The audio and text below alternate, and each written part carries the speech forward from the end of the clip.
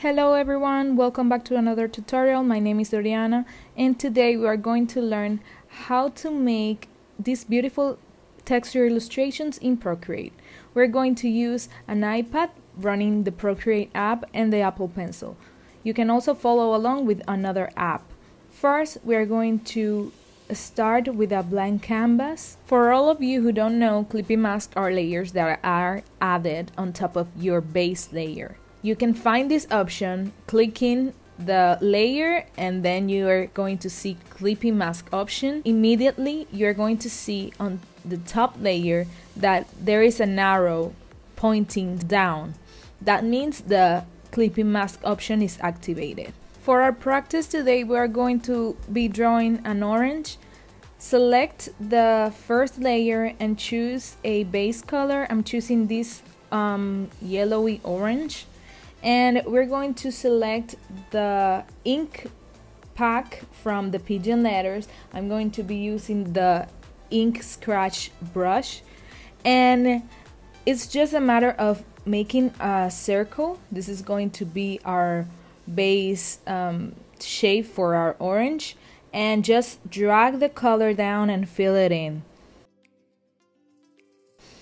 We're going to make a new layer, choose a green one. First, as you can see, I'm just keeping my colors in a palette.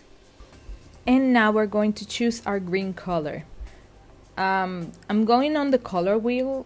I have palettes saved, but I'm just going on the color wheel so you can see which shade of green I'm using. Draw the stem.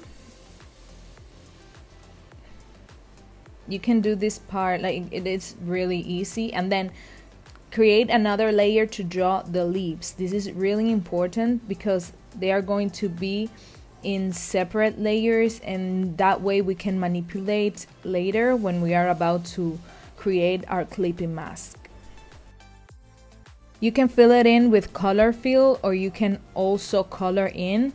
Sometimes I like to just fill with the color drop, but most of the time I just color in because I like the texture the brush makes.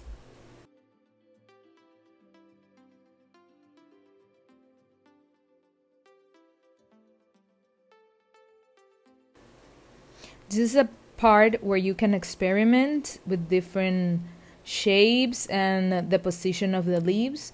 It doesn't matter where you put them, it just matters that you like the way you are drawing things.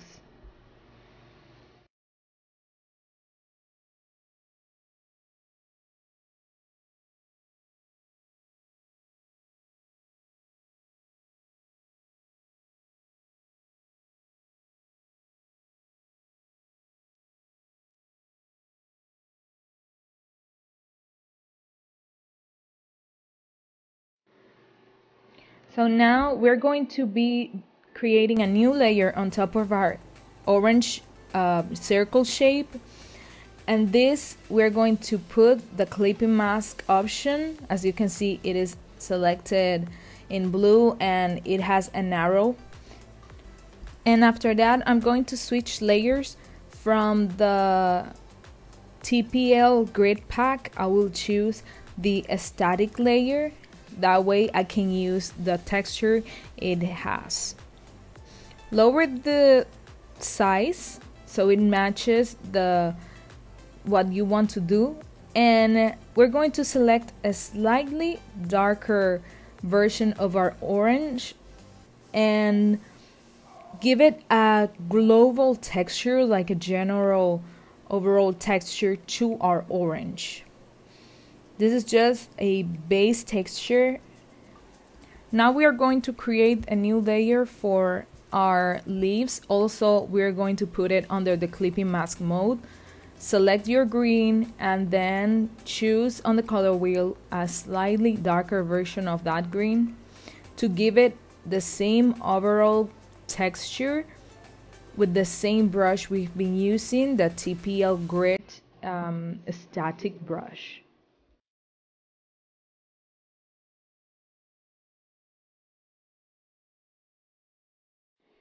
As you can see, there is subtle texture on top of the orange shape and on top of the leaves. You can also lower your size of your brush in this part so it matches the scale of the leaves.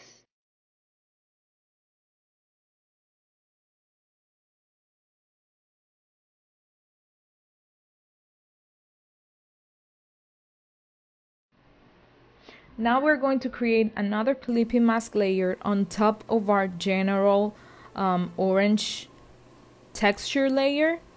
With clipping mask, you can put clipping mask over clipping mask, and they will be linked to the original base layer.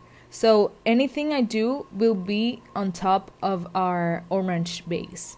Here I'm just selecting my light source so I can place shadows and lights on top of my orange, and it will make it look rounder. Like, it's not going to look flat, but it's going to give it some dimension. Choose a slightly darker color of orange, and I'm using the same brush and give it a little tap on the opposite corner of my light source.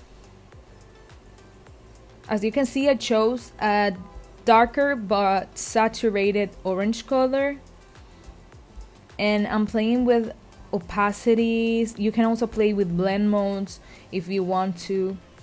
It is up to you, as you are the artist, because you need to look at how you want to make it.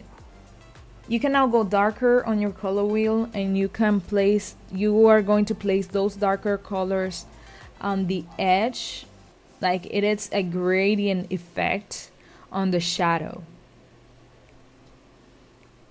And you can go darker and darker each time and give it that textured shadow look.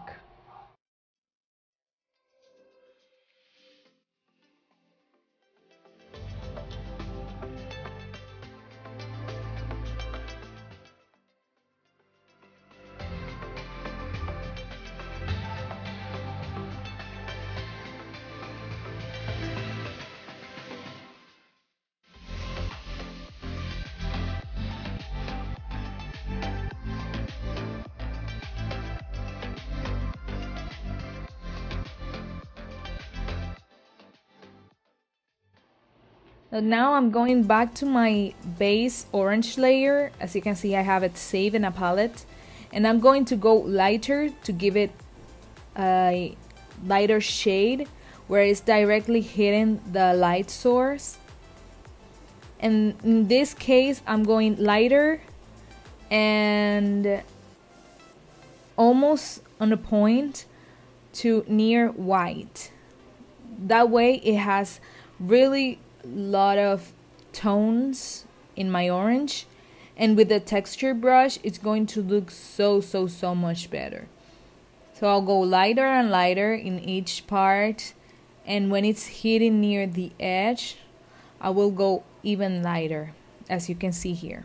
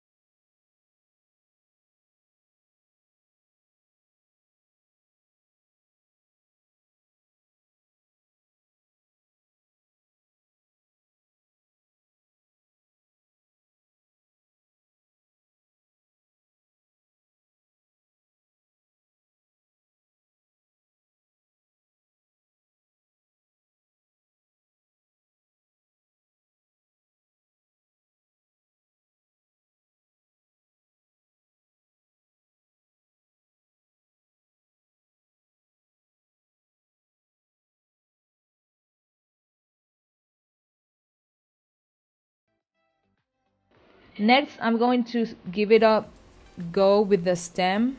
I'm just going to give it a little bit of shadow on the right side, as well as I did with the orange, and then a little bit of lighter green color on the left side where the light source is hidden, so it looks a little bit more in 3D with dimension.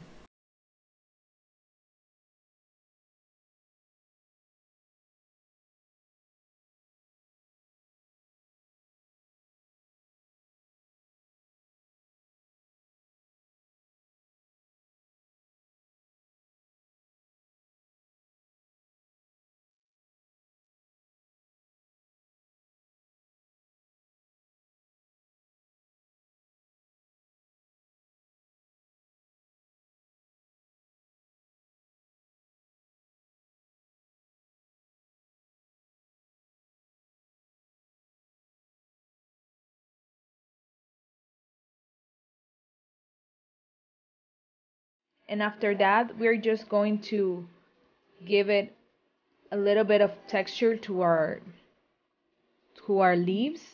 Remember to always create new layers for these stages, and in these new layers you're going to activate the clipping mask mode. What clipping mask does is that it remains like everything you do will be clipped to the base layer, and everything you do will be in those boundaries.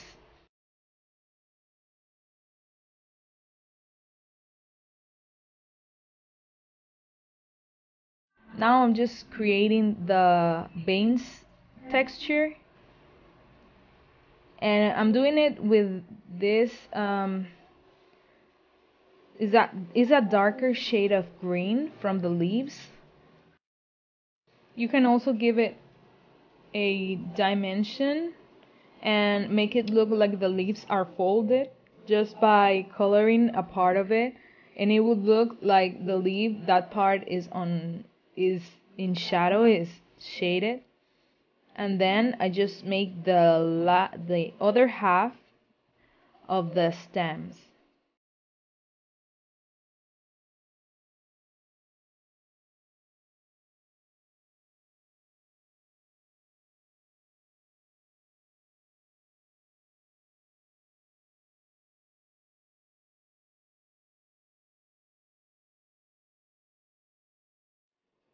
The amount of detail, it's up to you.